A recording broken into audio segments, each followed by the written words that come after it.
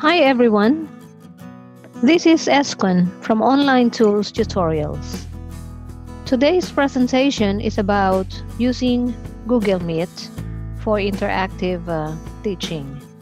Google Meet is a convenient tool to use because it's a click away.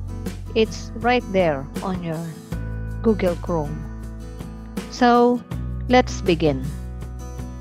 In order to use the Google Meet, you need to sign in first for your Gmail account. So sign in. Let me enter my password.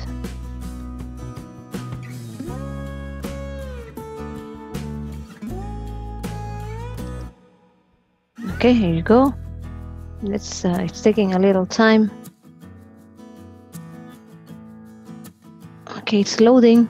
All right, so I am now in my inbox. So I want to use Google Meet. So I'll click on the Google Apps and then look for the icon of Google Meet. This one. Click it on, and it will take you to the cover page. So as you can see here, I have a meeting at 8 p.m. So it is already here.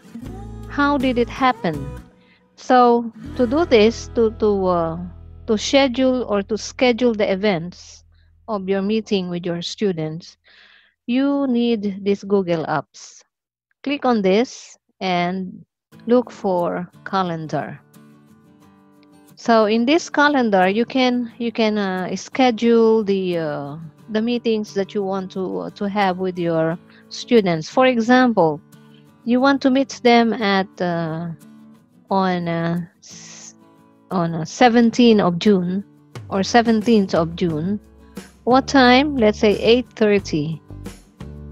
Okay. So see what I did? I just click on this and then add the title.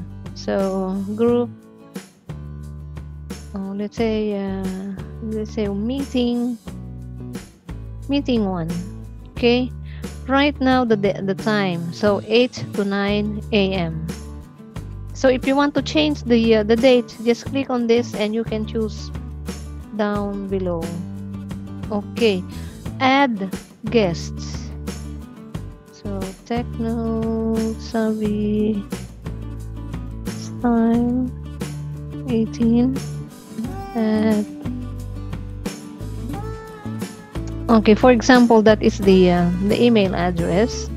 Type the email address, so it accepts 100 participants in one meeting.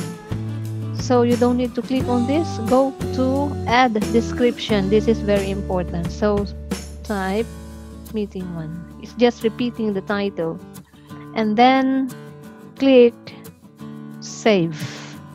Check the timing if it is correct, and then save.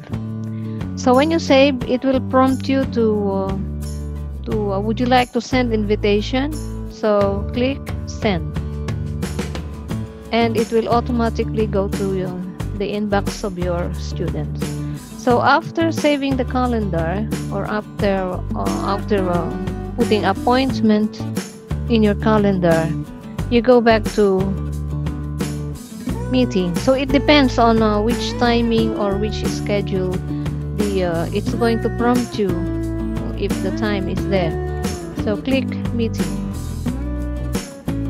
So you see now I have a meeting at 8 p.m. so I'll click on this.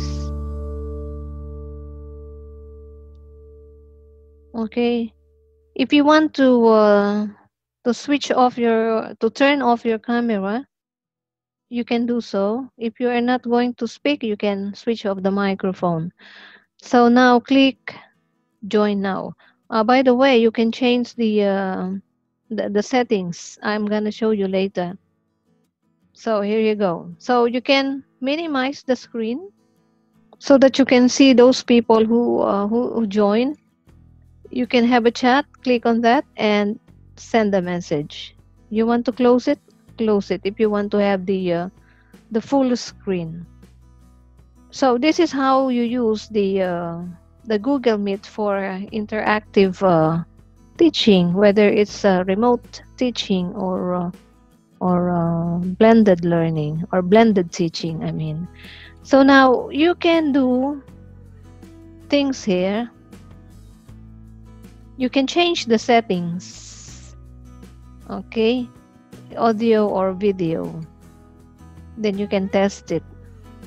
Then you can go to a full screen, or if you want to change the layout so that you can see the pictures of all your students, you can change the layout like this, or you change it tiled one or sidebar or spotlight.